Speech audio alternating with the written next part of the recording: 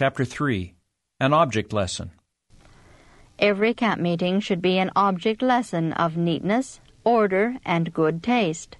We must give careful regard to economy and must avoid display, but everything connected with the grounds should be neat and tidy. Taste and tact do much to attract, and in all our work we should present the discipline of organization and order. Everything should be so arranged as to impress both our own people and the world with its sacredness and importance of the work of God.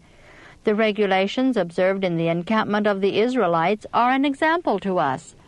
It was Christ who gave them those special instructions to Israel, and he intended them for us also, upon whom the ends of the world are come. We should study carefully the specifications of God's Word and practice these directions as the will of God. Let everything connected with the encampment be pure, wholesome, and cleanly. Special attention should be given to all sanitary arrangements, and men of sound judgment and discernment should see that nothing is permitted to sow the seeds of sickness and death throughout the encampment.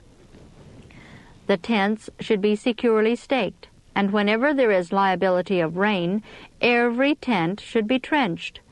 On no account let this be neglected.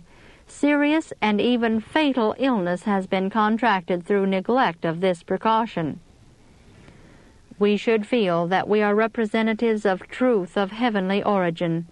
We are to show forth the praises of Him who has called us out of darkness into His marvelous light. We should ever bear in mind that angels of God are walking through the encampment, beholding the order and arrangement in every tent.